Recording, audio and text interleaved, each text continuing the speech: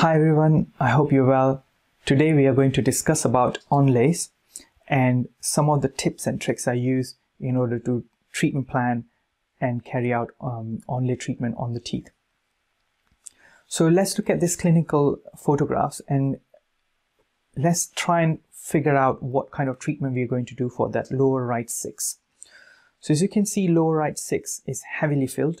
Almost everything's amalgam, thin buccal wall with the crack line there. Now, if we are planning to restore this tooth with indirect restoration, and if you are going to provide this patient with a crown, then you will be damaging a lot of healthy tooth, because we know that the buccal cusp is a functional cusp in the mandibular tooth. You will need to reduce a bit more in order to provide that thickness around the indirect restoration, and because of that you are going to reduce the tooth a lot. Now there is no mesial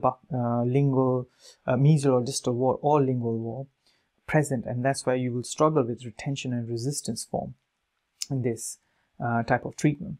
And that's why these type of treatment I prefer onlay rather than a crown.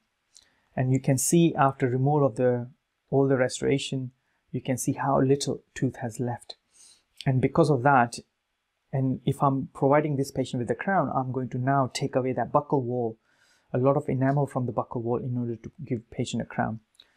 Of course, you can use gold crown, which is gold standard still, in order to do minimally invasive restoration. However, again, even if you do gold crown, you will still be able to, you'll be creating margin and you'll be damaging more tooth. Whereas onlay will give you conservative approach. So let's look at different materials we can use for onlays. One of the material is composite. You can use just a simple composite onlay made in laboratory indirectly.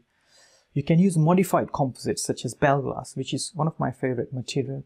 It's very old material, but it works really well. You can use porcelain, or you can use a hybrid material such as Lava Ultimate or enamic, Vita enamic. So these are the materials, different materials you can use. There are different properties of different materials. So just make sure that when you are coming to cementing or bonding, you understand what kind of material you're using.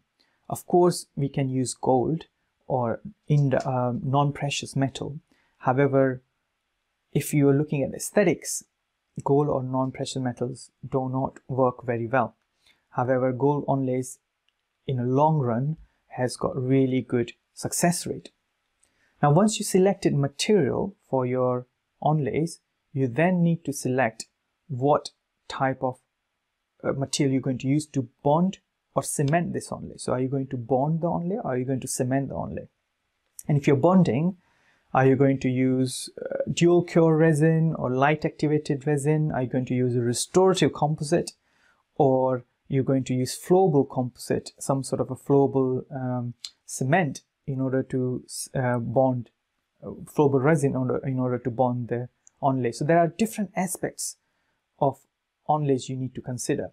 So A, you need to consider what material you're going to use, and B, you're going to consider what type of protocol you're going to use to either cement or bond your restoration. In my clinical practice, I almost exclusively use either porcelain, which is Emax, or I would use bell glass onlay, which is modified resin material, and both of them I bond using heated restorative composite. And I found that the most predictable way in order to do the treatment of onlay, and because I'm bonding, I can get away without creating a lot of grooves, notches, and retention factors which you need if you are cementing any of the onlays. So this is the restoration protocol usually I use. So I would remove all the old amalgam, build the tooth up if I need to, and then I would bond onlay on top of it. Now, as you can see here, the idea is you when you're bonding any restoration or any onlay, you need to be able to do IDS, immediate dentine sealing, and you need to understand the concept of immediate dentine sealing.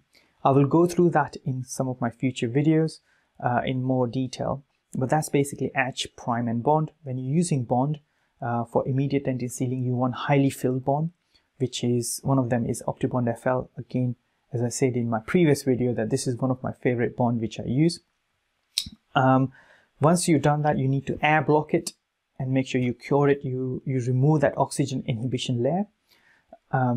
If you want to do composite, obviously you're not going to remove oxygen inhibition layer. You're going to do the composite and then you air block and cure it as a final cure. And then you would take impression and then bond your onlay. In order to bond, I heat my composite either using a special heater or wax heater, or I would use hot water in a cup, put the syringe or capsule in your gloves, and then put the glove into water and let it warm up a little bit, and that usually works. Having said that, not all restorative composite can heat to a really nice degree and become really nice flowable. So it will never become flowable, it will become quite softer, so it's not going to be as hard. But there are some composites do not work like that, so just make sure that if you're using new composite, then you're testing this out before you're going to in patient's mouth, whether it's easy enough for you to push. I use GC Genial composite, which works really well. It's a really good composite which heats up really nicely. So try and make sure that you use that technique. And when you're doing bonding, it's very, very important what type of bonding and how you're using it. And this is before and after. So when you're doing onlays, 3 tips: make sure that you consider onlay rather than a crown, because onlays are much more conservative than a crown.